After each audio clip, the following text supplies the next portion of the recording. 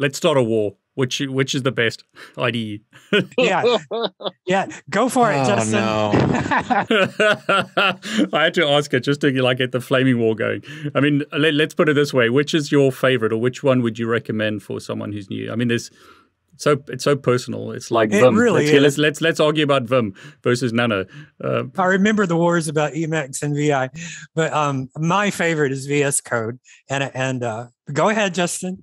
I've been using Wing IDE for 15, 16 years now. So I still use Wing, although I do see a lot more people using VS Code. I think they actually took Python seriously at some point in the last 5 years, whereas before it was kind of an afterthought. And so, I personally won't be switching from Wing. I'll be riding that Wing pony into the sunset for many years to come, I hope. It's like tomato. It's like a router.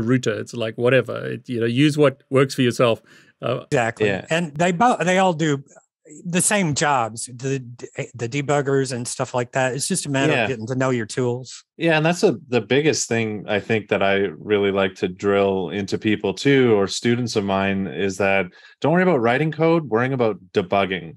Debugging is by far the most critical skill that you have, both as a developer on the security side of things, but naturally also if you're doing malware analysis or you're troubleshooting exploit code or whatever it is, any debugging skill is going to be valuable for a security person long term. So I really kind of hammer that into people. Like, don't worry about being proficient at writing code, be extremely proficient at debugging it, tracking down errors, setting breakpoints, single stepping code.